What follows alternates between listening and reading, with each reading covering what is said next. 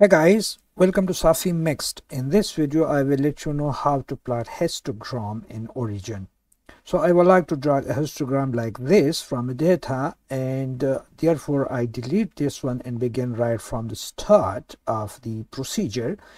You see here I have imported the data to Origin, which consists of two columns. The first one groups and the other one is data.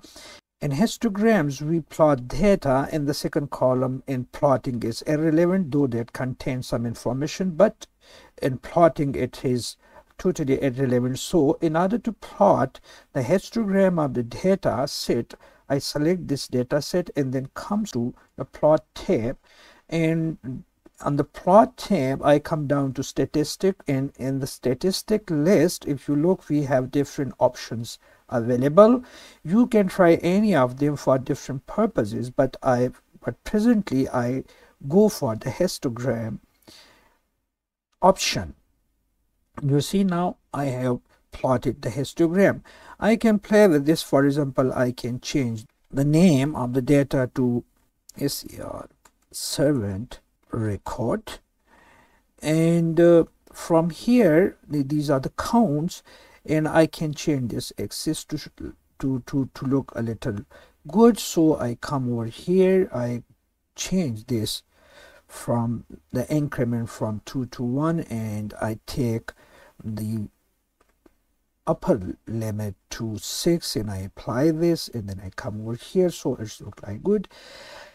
Now if I double click on any of the plot, I come to the data details, and from here we can change the number of bars, the width of the bars in the histogram. For example, if I uncheck the automatic binning and I go over here to 2, it will widen the size of the histogram.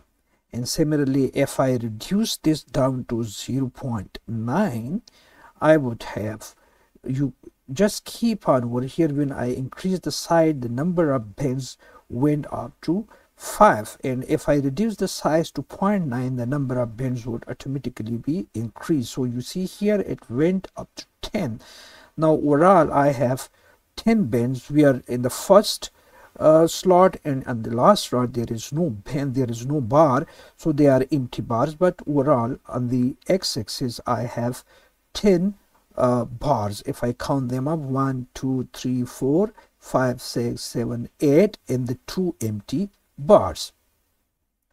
In a similar way, from here I can control the number of bins. If I highlight this one, I can control from here, or I can control from here by changing the size.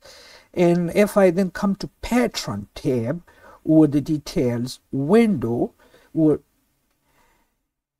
then I click on pattern, and I can make some changes to this. For example, I can change the pattern from this to this one. Let me change it to medium, this one, hash. If I apply this, I have this number of pattern, and similarly I can change the width of the line for a bar to 3, and I can change the color from here to yellow. And if I apply this now, it will go like this, and I put this back to red, or and I put it back to red here. So I have this histogram. I just apply this, can take the legend inside the frame. So this way you can plot histograms in Origin. Thanks for watching.